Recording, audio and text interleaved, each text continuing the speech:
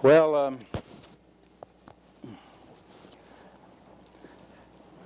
I would be glad to discuss any questions that may have arisen in connection with the problem 2, if you would allot me to. I hadn't intended to do that, but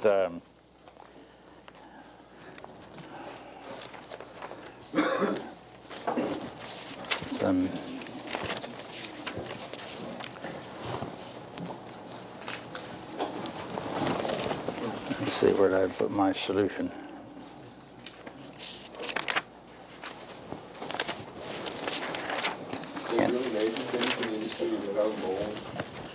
I beg your pardon? Are we going to run across pound molds in the industry with this? You are in the rest of this course. I know, but in the industry. So well, you might. It depends on what kind of work you get into. I can't predict it. But as I indicated at the end of the last period, our purpose of going into this is to provide a basis by which you can understand the process of distillation. I think the usual way of analyzing it is not possible without understanding measurement on a mole basis. Pound mold basis. Well, pound mole basis, okay. Gram mole basis, either one. That's the purpose of it. Can't even find my solution to that problem right yet here. Yes, here it is. So I was going to have you turn in the both sets this morning, and I will, but ask you to do that. But might ask what answer you got for the parts of problem 2, part 2. What did you get for part A? 0.0342 mole fraction.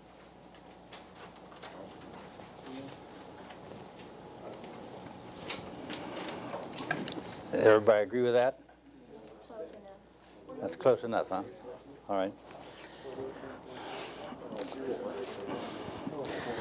Part B asks for the pound moles of feed per hour. Anybody volunteer the answer to that? 3250 pound moles per hour. I'll accept that, yeah. So how many disagree with it? How many are Why don't we just go over By a factor of 10, I mean by a factor of 10 or by 10? By 10, I'm down 10. Well, I guess that's not too bad.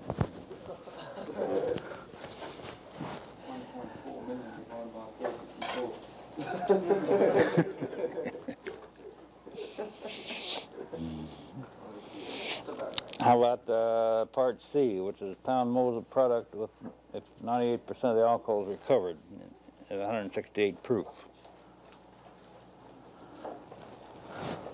Who has the answer to that part? No one? 186.6. Okay, that's a good answer. 186.4 I had. How many got that answer? Well, that's pretty good then, okay. How many wine gallons of the product at 168 proof? What'd you get? 902. Hmm? 902. Okay. 902. Is that a agreed upon answer? All right. I accept that. And how many? Then the proof gallons would naturally have to be more or less than that. How much? 15, 16. Okay. I think everybody, unless somebody has some specific questions. Look out that next part. You got to write it in there. You understand how you got from the pound moles to whatever set proof to the wine. You mean the solution to part C? D. Well, the easiest way to do it is to work it on a volume basis, because everything is previously stated in volume, and the answer is a volume volume measure. So the easiest part is just to work it on a volume basis. So this would be part D, using a volume basis. We'd had and writing an alcohol balance.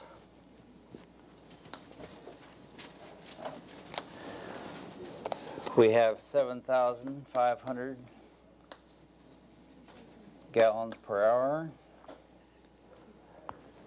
multiplied by the percent alcohol by volume, and it's 0.1031 on a fractional basis, 10.31%. And again, 98% of it is recovered. When we say 98% is recovered, by it doesn't make any difference what basis we say. That's a fact that it's either on a gallons or pounds or pound moles, whatever basis. So this would be the gallon. This would be the gallons of the wine times percentage of alcohol would be the gallons of alcohol, and multiplying with this factor 98 in order to adjust to the recovery, times the number of wine gallons times the percent alcohol in the wine gallons, which is 0.84 as a fractional percentage. And so you simply solve that through for the wine gallons is equal to 7,500 times 0.1031 times 0.98 divided by 0.84 equals 902.1 wine gallons per hour.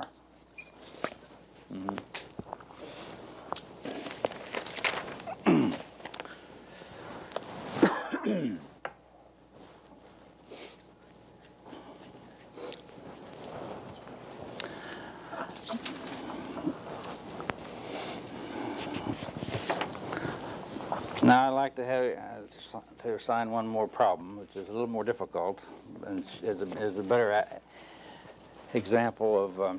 Take one of those and pass it along. It's a little more realistic example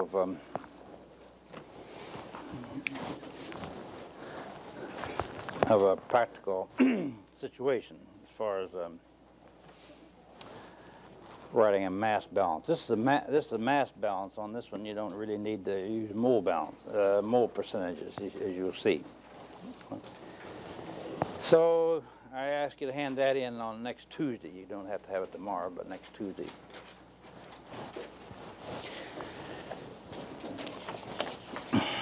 Now I thought I would take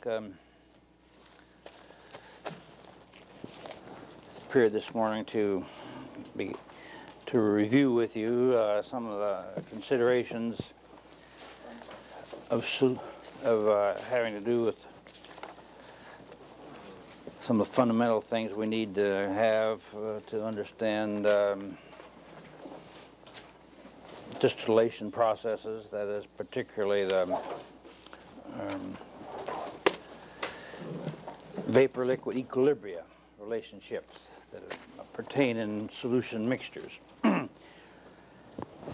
So I first want to remind you that we define distillation as a vaporizational process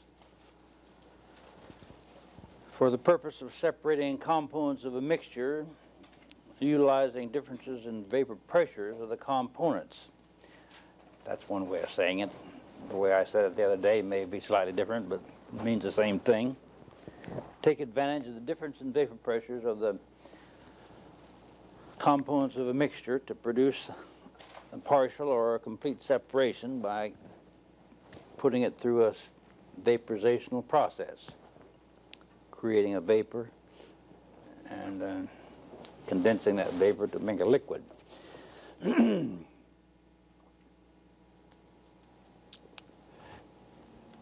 Now we use the term vapor pressure.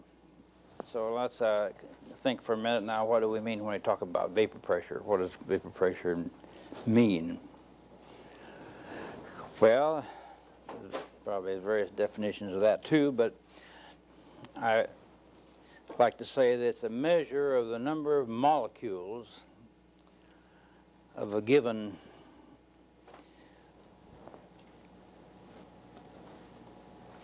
species or component of a vapor or gas in a given volume or space.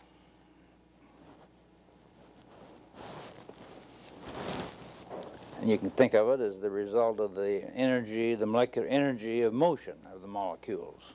You can even think of it as the impact of the molecules colliding with the walls of a vessel, and thereby producing the pressure on the walls of the vessel, if you want to think of it that way. And the more molecules have in the vapor space, the higher the pressure. As a matter of fact, Avogadro's number tells us that we have, what is it, 606 times 10 to the 23rd molecules of a gas in 22 4/10 liters. We have 760 millimeters of pressure, or 1 atmosphere. I think I learned that about 40 years ago, and I think it's still correct, isn't it?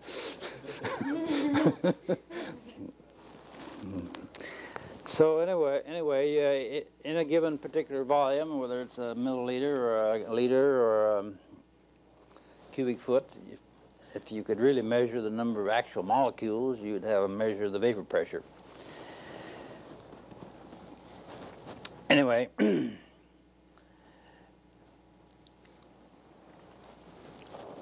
vapor pressure of a pure component is a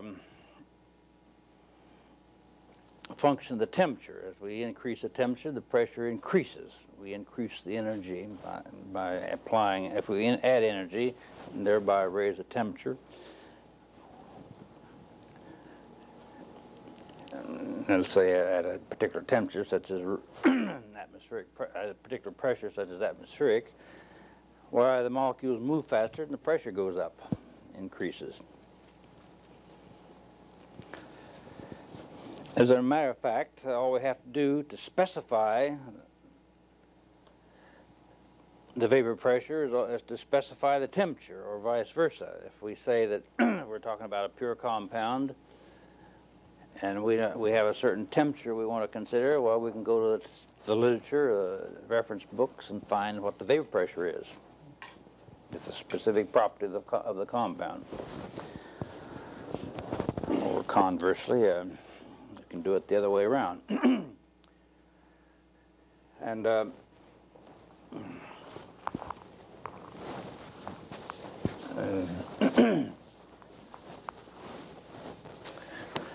this is also maybe a good time to mention that this is a good example of the application of the Gibbs phase rule.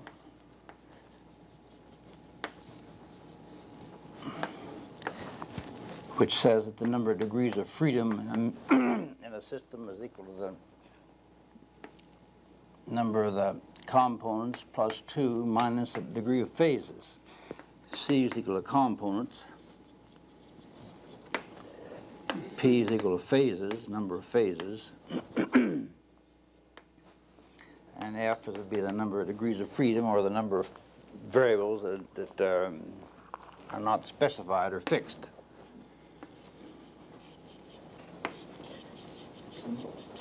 Now, when we're talking about a pure compound, and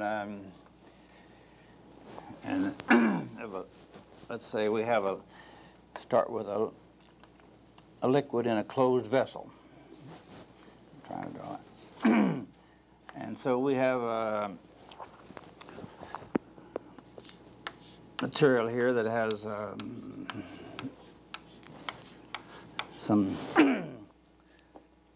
species of molecule in the liquid phase, and at any particular temperature, the motion of these molecules will cause them to escape into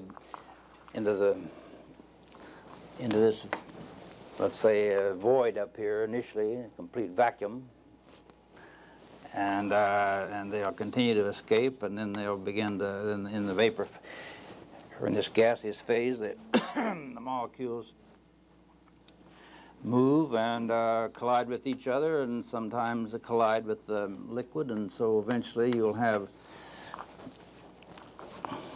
a state at which the rate of escape from the liquid is exactly equal to the rate at which you're captured again by the liquid or returned to the liquid. And so we speak of that as being at equilibrium.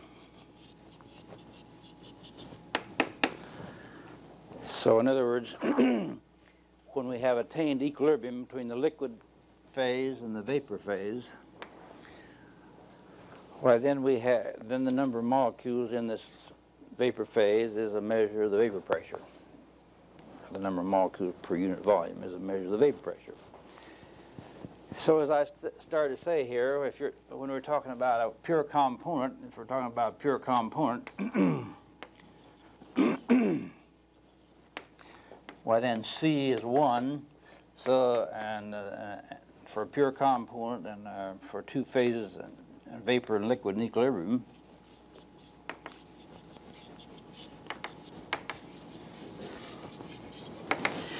why then we have number of components is 1 plus 2, and the number of phases would be 2 minus 2, so 1. So that merely just says that you have 1 degree of freedom if you specify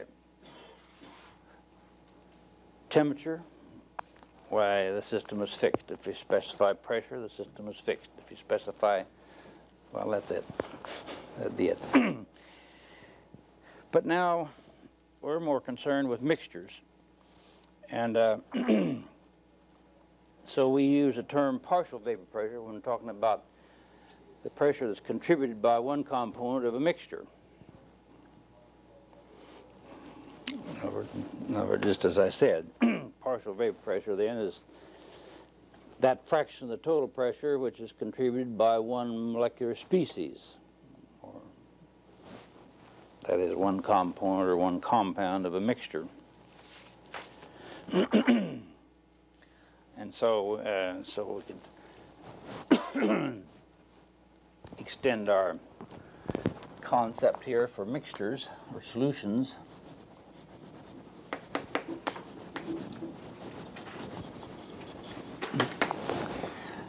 And we could take a little crude diagram again and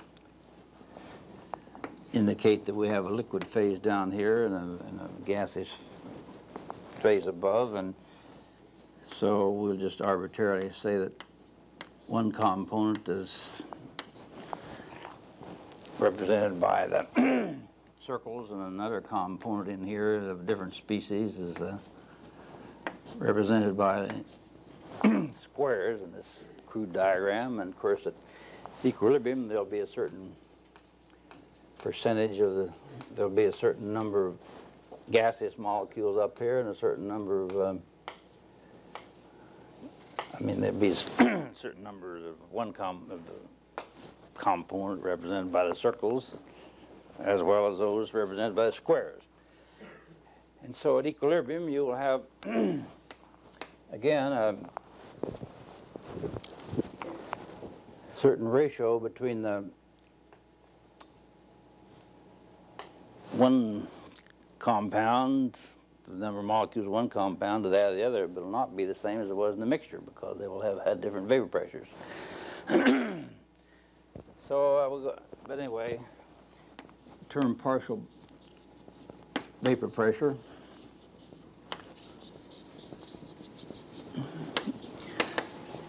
is that portion of the total pressure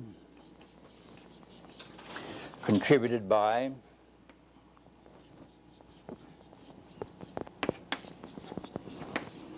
one component or one compound, whichever. Now at this point I think it'd be convenient to write down a set of standard symbols that we'll use and that are usually used in books, because we have a few mathematical relationships we want to develop here. So first I'll write down a list of symbols.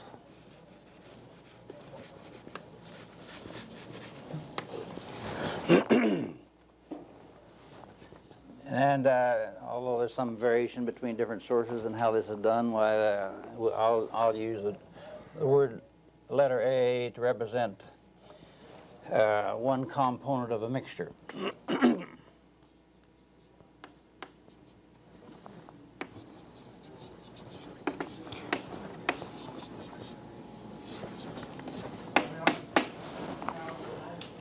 Some books might use either different letters, or they sometimes use 1, 2, and 3. But we'll use A for one and B for another.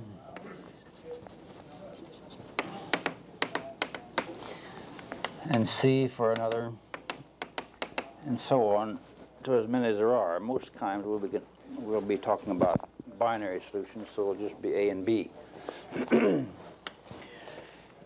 Now, the term capital P with subscript A, and usually written with a superscript 0, represents, there's a symbol representing the vapor pressure of a compound in the pure state. In other words, it's the vapor pressure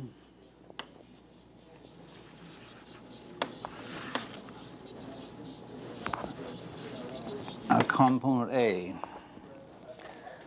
Well, I better put in pure component A.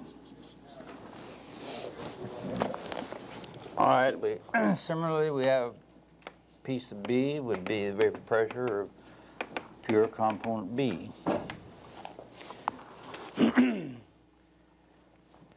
then we also use a small letter P with subscript A to represent the partial pressure.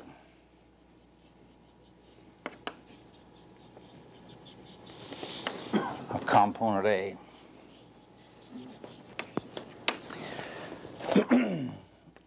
And so similarly, a piece of B would be partial pressure of component B. And P represents the total pressure of the system.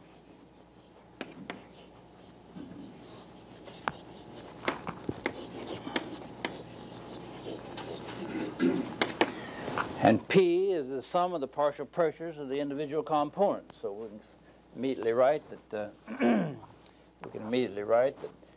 P is equal to P sub A plus P sub B if it's a binary solution, or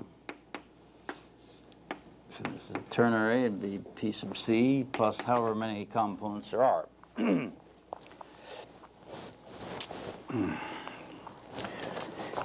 And just a couple more symbols, and then we'll go on another aspect of it. We use a symbol small x with subscript A to represent the composition and expressed in mole fraction of component A. So in the liquid phase. So X sub A would be the mole fraction of A in the liquid phase.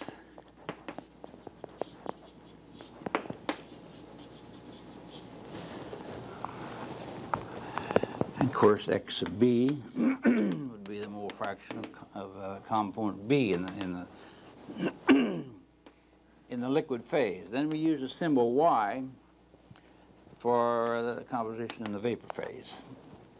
Mole fraction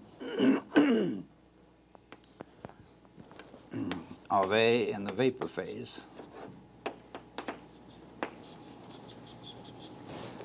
And similarly, Y sub B in the vapor phase.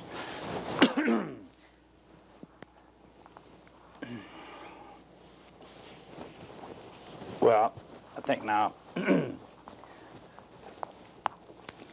we can consider what might be the result under a certain set of circumstances, such as what we call an ideal solution. If we have, if we had mixture here represented by these two species in which there's no real interaction between the molecules, and they were so they don't have an energy relationship between the molecules in liquid phase, and that they're sufficiently dispersed in the vapor phase so that there's no particular interaction between them. Well, we have what we call an ideal solution. And quantitatively, an ideal solution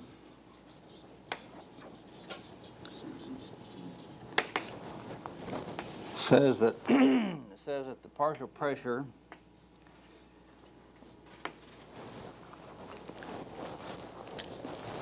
produced or contributed by one component, such as A, is proportional to the amount present times its vapor pressure in the pure state. In other words, that's merely saying that if you have a pure component, and I mean, if you had a solution which was 50%, let's say, of one component, why that the vapor pressure contributed by that would be 50% of the total pressure produced. Or in other words, it'd be the partial pressure would be 50% of its pure vapor pressure state. Now, I think it might be worthwhile to incidentally, this statement, this expression here is a mathematical expression of Raoult's law, called Raoult's law.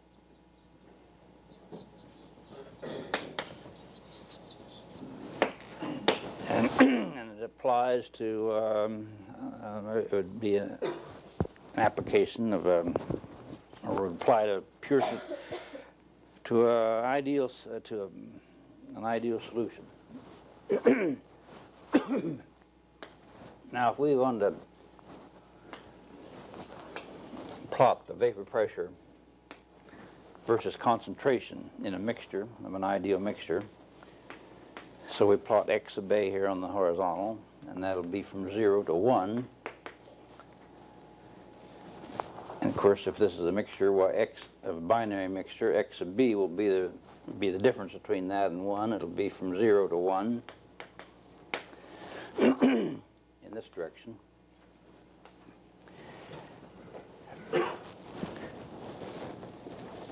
We know that component A will have a certain vapor pressure in the pure state, when it's 1 out here, P sub A superscript 0.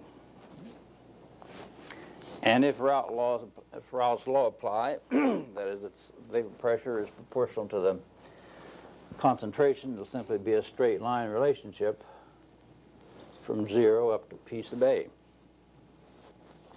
So we can label that line P sub A, partial pressure of A in the solution. Similarly, pure component B over on this side would have some vapor pressure in the pure state, which we can indicate P sub B, superscript 0. And if Raoult's law also applies, if it's an ideal solution, well, this line here would represent the partial pressure of component B. Then the total pressure of the system would be the sum of these partial pressures, P sub A plus P sub B, and that'll be a straight line connected like this. So this would be the total pressure of the system, which is P sub A plus P sub B. Well, now that would be the situation if we had an ideal solution.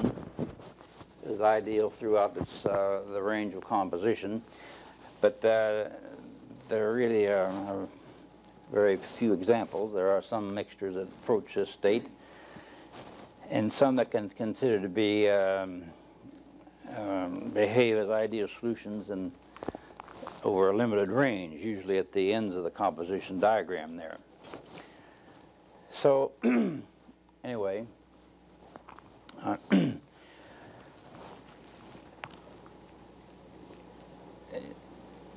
it is said that, or it's true that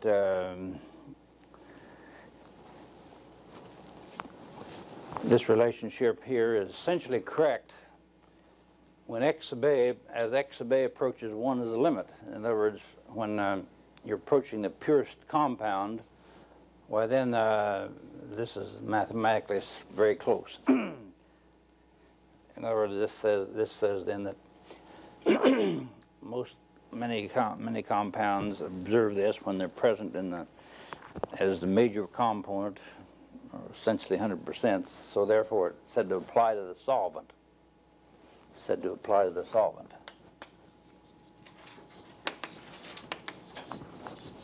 In other words, if we have a dilute solution if we have a dilute solution of some compound in another which is in large amount, we speak of the one that's in small amount as being the solute, and the large amount as a solvent, don't we? And so this applies to the solvent. Well, if we plot the situation more realistically and more typical of a binary solution, which is all, we're still talking about binary solutions in which it's a homogeneous solution, they're mutually soluble. This would be ideal here. Now I draw one that's more typical, a realistic situation where again we plot x sub a from 0 to 1 against vapor pressure. And so, of course, still we'd have over here would be the value of the pure vapor pressure of component A. But the vapor pressure would be, instead of being a straight line like that, it's more likely to be sort of high, goes straight here for a short distance and curves off, and then tends to come in here tangent to that. So this is partial pressure of component A. What this says is that right here in dilute solutions it has a straight line relationship, which is indicated by often referred to or described by Henry's law, which says that the partial pressure component A in dilute solution is proportional to the concentration, but the proportionality concentration is not the vapor pressure. In fact, the K is usually a lot higher. K here replaces the pure pressure value as a proportionality constant.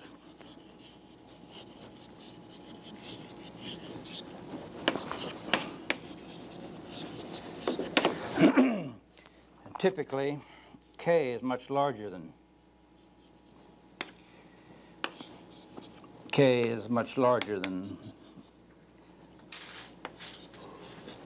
P.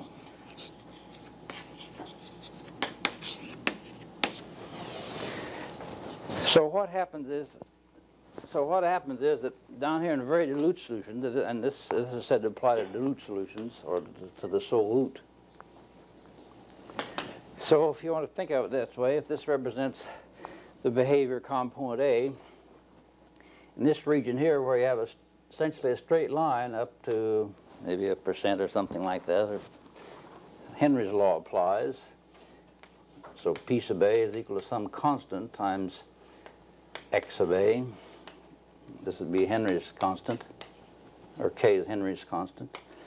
And over here, where it tends to come in, I didn't maybe draw that quite right, but it tends to come in tangent here. This part here would be where the partial pressure is given by X sub A, the P sub A 0, or in other words, Raoult's law would apply.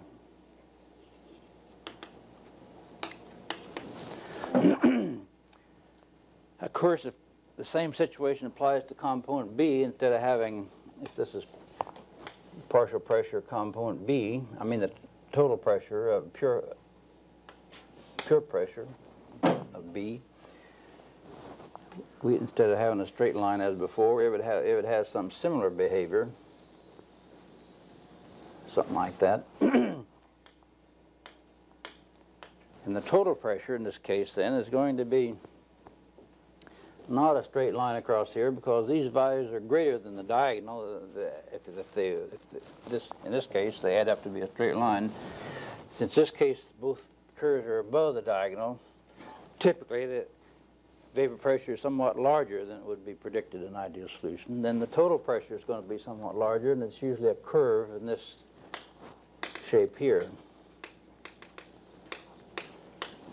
I never can remember where you say that's convex or concave. I guess it's concave with respect to the axis, isn't it? Yeah. So that would be typical. That would be a more typical situation here.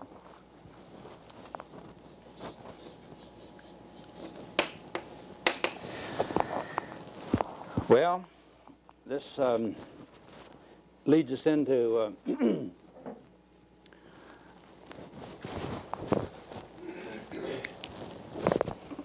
what we may have more use for, and that is the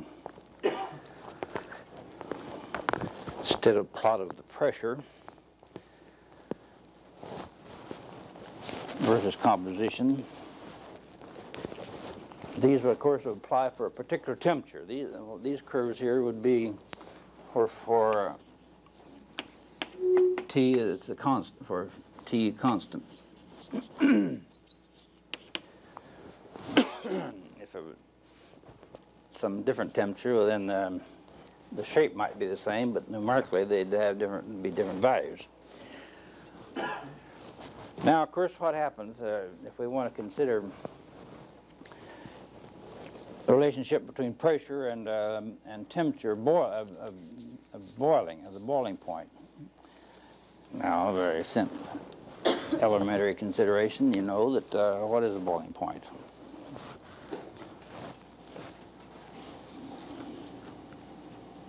What is it? Divide the pressure equals line.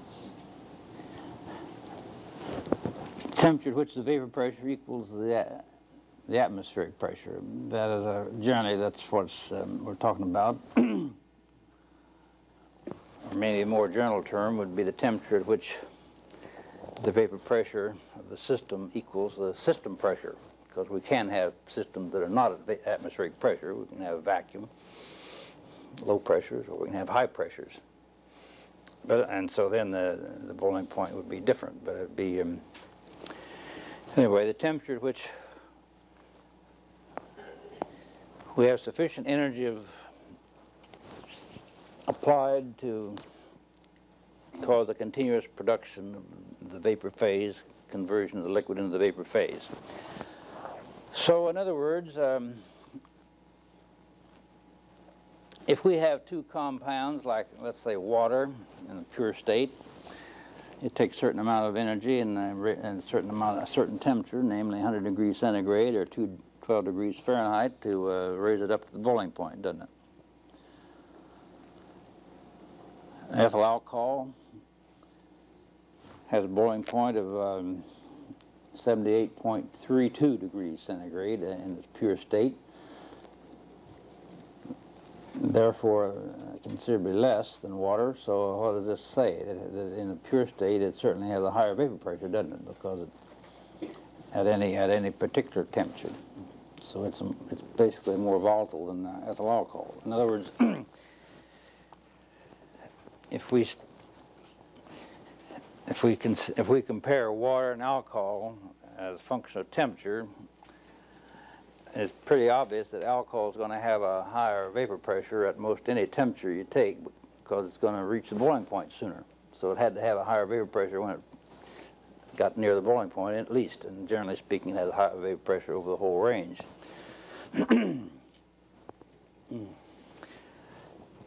So considering our mixtures again, typical mixture here,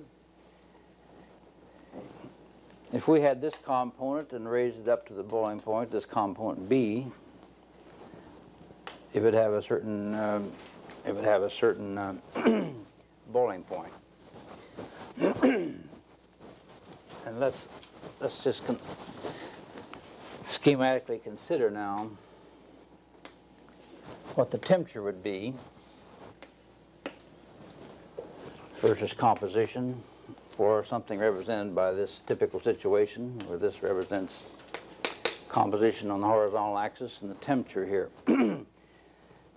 Well, if we consider this compound B, which has a lower vapor pressure at the pure state than A, it will have it'll have a higher boiling point. So we can put up here temperatures T sub B superscript to represent boiling point in the pure state. And if component A has a higher vapor pressure, well, it's going to have a lower boiling point in a pure state. So it'll have some value over here about, which we might call, what's T sub A superscript. And so now, what happens if we take mixtures? Well, this curve would suggest here that since the vapor pressure of a mixture is somewhat higher than the additive values would be for an ideal mixture, that it's going to boil at a somewhat lower temperature than you would have predicted if you just drew a straight line average across there. And that's what happens. In other words, instead of having a straight line, we typically get a curve that's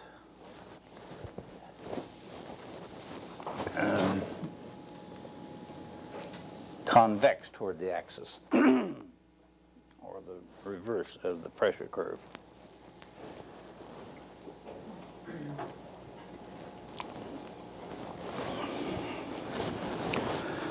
Well,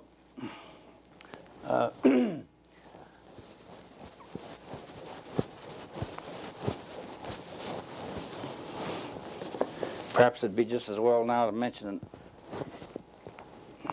that this would be what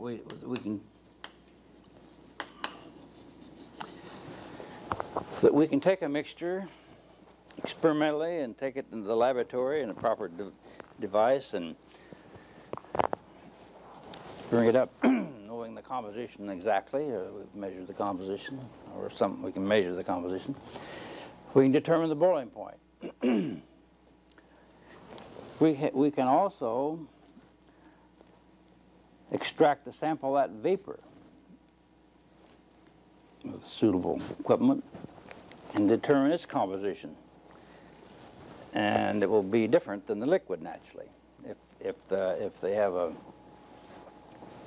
different vapor pressures. And so we can take these values and plot them on a curve, and we'll find that they'll produce a curve that's usually typically something like this. So we call this the vapor curve, usually labeled with a V. And this is the liquid, the boiling point of the liquid. So we have now what we call a phase diagram. It's a phase diagram or a boiling point composition diagram.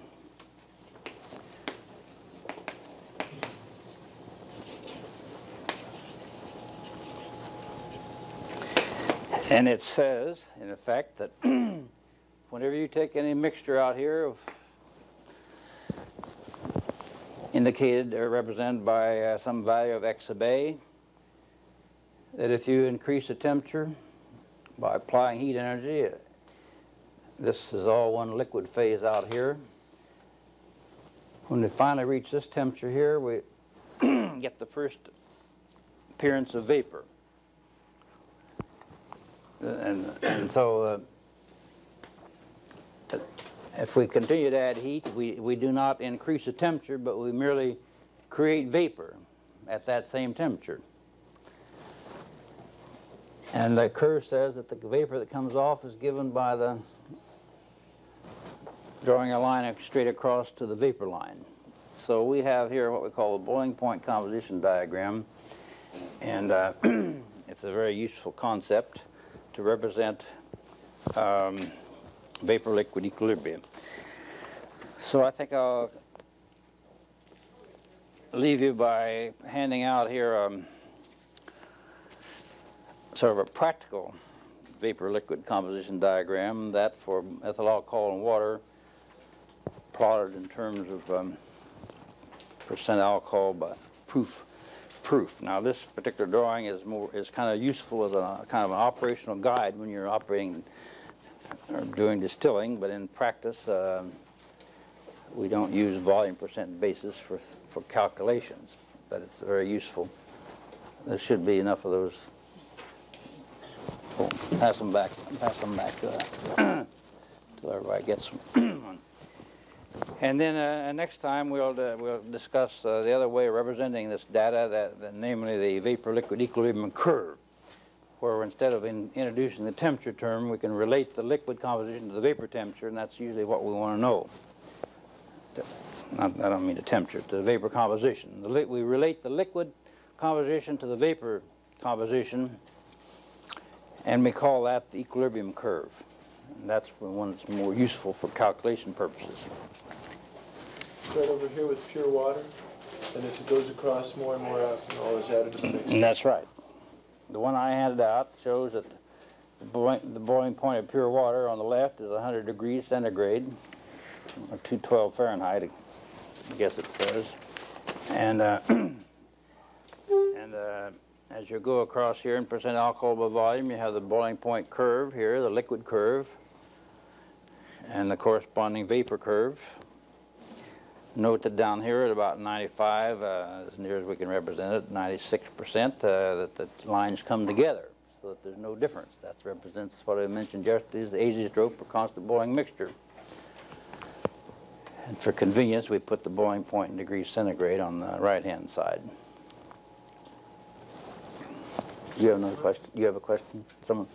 Yeah, the line that you drew parallel to the x-axis that intersects the vapor curve, does that tell you how much, what the mole fraction of vapor is then? In equilibrium, yes. It would be the, this isn't a very good curve, but this would be, if we have x of a and we call that 1, for example, why this gives this composition here, and this would be y sub a sub 1. In other words, it would be the composition of the vapor in equilibrium with that liquid. And that's usually what we want to know. So I didn't quite finish. So, what I was trying to say, this is an indication of phases here. This area below the curve represents all liquid phase, or one phase. Any point between the two curves represents a mixture of vapor and liquid, so it's 2 phases. And if you had a point represented up here, it'd be all gaseous phase, or one phase gaseous. It would mean, of course, that you was able to take this vapor here and add heat to it, and be what would be called a superheated vapor. If you had a point that fell at that point above this curve. Normally, we don't run into that in a situation except in well, power generation, steam. We use superheat, things like that. Well, that's all for this morning. Now we